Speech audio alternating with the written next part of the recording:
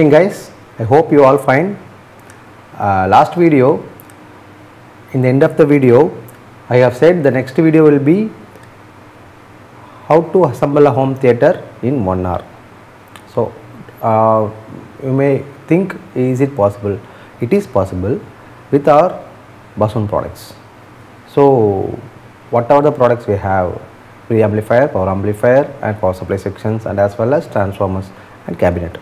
So with this I will explain you how to assemble a home theater. But now the process is going on, so in between I plan to put a next video. So next video will be as a 2 parts. One is, the first main part is the cheapest remote kit ever you have. So have you guys are thinking a remote kit with the price of less than 1000 rupees? I'm not sure about the price, and you can get the price with us directly to a WhatsApp phone call, whatever it is, and through our website. So definitely it is less than 1000 rupees, but there is no compromise on the quality and the output of the product. So whatever the product we are having, in remote kits, the same output quality you will get it. I'm sure about that, I'll promise you. So that there won't be any compromise on the quality and the output sound, but you will get it in below 1000 rupees. So this is the first part. And second part, all the guys came across with the MOSFETs, FETs, transistors. So without transistors, our audio amplifier is nothing. Even in class D or class A, class AB, whatever your amplifiers you are using, it has integrated or supported by the FETs, field effect transistors or MOSFETs. So field effect transistors is the old technology, and initially they have invented field effect transistors, but MOSFET is somewhat upgraded. Till now they are using MOSFETs in all the field. Even in class D they are using MOSFETs. So what is there in the MOSFETs? Do you guys ever thinking about this and how it is works? So I will explain you. I will just covering the basics. I'm not going to deep. I will just cover the basics. I will put another video, full video of MOSFETs. Don't worry about that. And also you will get to know whether you are using MOSFETs or transistors. If your amplifier, if you have an amplifier, you just read that whatever the name of the amplifiers, and you just Google it, and you will get a data sheet of this, and with that data sheet they have clearly mentioned whether it is a transistor or MOSFET. So transistors will be very good, MOSFET is too good. So there are lots of advantages in the MOSFETs. So I am explaining you, I am covering the basics of the MOSFETs and how it works. So all the things I will covering. Also I will explain and I will give you a demo of cheapest remote kit ever. So these are the 2 topics we are going to discuss this video, and please keep watching this video and keep supporting us, and subscribe us and share your thoughts and comments on this video, so that we can able to make it up in the next video. Okay, so this is our cheapest remote kit. You can think it's only a display board, but when you flip it up you will get exactly what is inside. So this board has microcontroller section, supply section, output 5.1 output section, and the selector section, which means stereo to 5.1 converting section, as well as 3 stereo input, 1 USB input, and 1 5.1 input. So everything is coming here. So the difference is, in this board it doesn't has any subwoofer output, which means there won't be any subwoofer section. You can add your own subwoofer. Most of the people, we got feedback from the people, they don't like our subwoofer. It's not our fault. The taste will be differ from person to person, especially in subwoofer. So for that only we are included this section here, subwoofer output, ground, and subwoofer input. So you can take subwoofer output from this and you can use the subwoofer output to your own desired subwoofer board. Whatever the subwoofer board you want to include, you can give this output to subwoofer input, and from that subwoofer output you can take a subwoofer input. So just take subwoofer output and give a subwoofer input. That's it. It also, you can control this subwoofer section through remote because of this method. So this is the method, and I will explain you the demo how it works. After that we will see the explanation of the MOSFET. This one stereo input from the USB board, and this one 3 stereo input, and this one 5.1 output, and this is power supply. I just made a change in the subwoofer section. So I already told you can use external subwoofer. Now already I'm having a subwoofer output from here, so I'm just looping this subwoofer output to the as input. But now you can use an external subwoofer board, and you can give this external subwoofer board output here. Now itself the subwoofer is working. So this is the setup. Now we will check the audio output.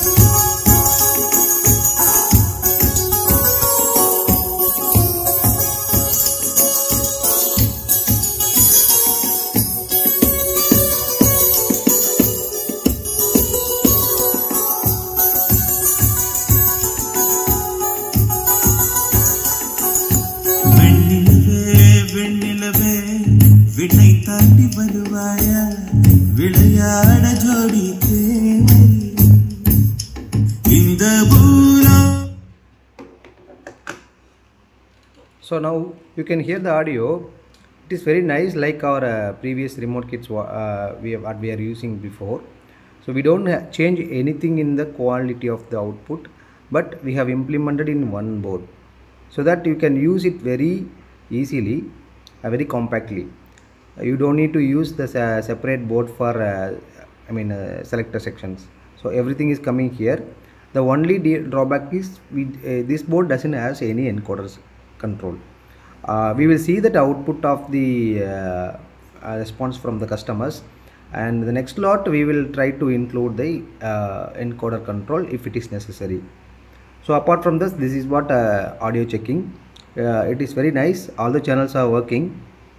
If you have any doubts on this board regarding output and input and other inquiries, you can contact us directly to us, not an issue. And our next video I will explain the MOSFETs. I already told you the before starting of the video. So we will see the working and something about the MOSFETs. So this is typical market MOSFET board we are using. It's a mono board, 100 plus 100 watts, 200 watts output. We are using IRF 250N for the performance. So it is a MOSFET, purely MOSFET, international rectifier manufactured. So we are using this board more than 10 years. So the output will be very good. We satisfied about this board. But I don't know how many people are using exact MOSFET board. In market, lots of boards are available in the name of MOSFETs. But if you have any doubts on this board, on those boards, whatever you have bought it, you can directly use the MOSFET, a transistor name, and you can get the data sheet from the internet, and you can check whether it is MOSFET or transistor. So both are same, but transistor is very old one, MOSFET is very new one. It is upgraded one, and it is far more better performance than transistors. So generally even a transistor or MOSFET, whatever it is, it has 3 legs, we all knows, and one body, and those 3 legs are source, gate and drain. So these are the very important part while using a transistor or MOSFET. But especially in a MOSFET, so what it differs from transistors is that metal oxide coating. So they are using a metal oxide coating layer into the gate section, which means I don't know how many people are aware about this. Most of the MOSFETs and transistors are two different types. One is NPN and another one is PNP. The positive negative current flow, based on this they will separate in an NPN and PNP. So both are working in very different way, and whatever the voltage you are applying in the gate, you have to apply a voltage in the gate. So that based on this there is a electromagnetic field generated, and this generated electromagnetic field will change the width of the input signal, and it gets wider as an output signal, which means the input signal is coming in one thickness, and after generating electromagnetic wave it wider the that input signal, which means that is the basic principle of amplifier. So all the amplifiers are working in the same principle. So whatever the signal you are giving, it will getting wider and it will getting boosted, and you will get a enhanced, increased output. So this is the basic of MOSFET, and the thing is they are using a coat of metal oxide in the gate section. So that will produce a higher bandwidth, which means wider the signal very highly. So that will produce enormous sound and you will get high amplification. So that is the difference between the MOSFET and transistor, and it's just a basics. I will put a video on this MOSFET versus FET, field effect transistor versus and metal oxide field effect transistors. And normally you can separate MOSFET in two types, not even types. Based on the working, you can separate two different methods. One is depletion mode, another one is enhancement mode. So if in depletion mode,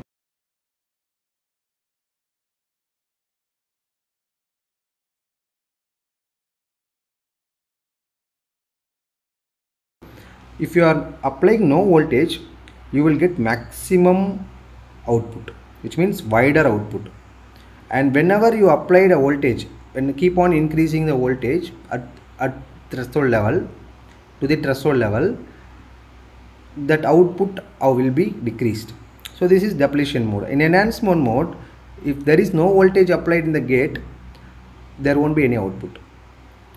If you are applying a voltage and keep on increasing the voltage, the output width and it getting wider, which means output width is getting increased. So these two different modes we are normally using. In this board we are using IRF 250N transistor, which is NPN transistor, and the output will be very good. We also checked. If you want, you can purchase from our website or you can contact us directly. In this next video, we will try to put a video on assemble a home theater in 1 hour. So it is possible. I will guide you each and every steps. I will guide you. You can do it and you can assemble a home theater in your home. Okay, so until then, take care of yourself, and we will see in our next video. Hopefully we will put a next video in a couple of weeks, in a week time, with assembling a home theater in 1 hour. Thank you guys.